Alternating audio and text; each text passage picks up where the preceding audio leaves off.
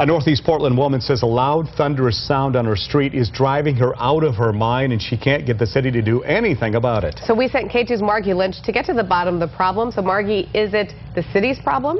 Well, Deb, the city debates that, and they are aware of the problem, and it's around the intersection of Northeast 115th Avenue and Northeast Sandy Boulevard. Now, the city says they're within reasonable time frame to take care of the problem, but some neighbors disagree. This is the sound. Sounds like a very loud thunderstorm. It keeps Tanya Stewart and her neighbors up at night. It seems like at night when you just get to sleep and then boom. Stewart says the heavy metal grate covering a hole in the road is driving her crazy. Dan Trevino owns the sign shop at Northeast 115th and Sandy. And that's loud, yeah. He says not only is this thing noisy, but it's here, he says, because the Water Bureau is replacing a fire hydrant that was knocked down a year ago. The city guys came by and said that they would get to it when they could. They're short-handed.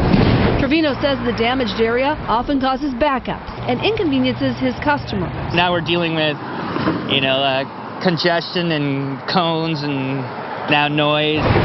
We asked the city why the project is taking so long. They say the loud metal grate has been here less than a week, and the city's taking action. Now, they're going to pave it tomorrow. So it's been making noise for 4 days. It'll be paved tomorrow. The noise will go away. As far as the year turnaround time for the new hydrant, how does it take that long? There's a lot going on right now. It's probably one of those that we dropped. And, when it finally showed up, we were on it. So it's just, part of the jumble of work that we have.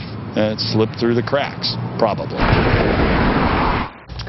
So the city does plan to now replace that fire hydrant because it's been hit a couple of times, and it sounds like, at least for the neighbors, that's getting paved, so hopefully they'll be able to get more sleep. You can understand where it would be a pain if you were right there, but again, they're going to take care of this thing tomorrow. We're not going to be talking about it. That's right.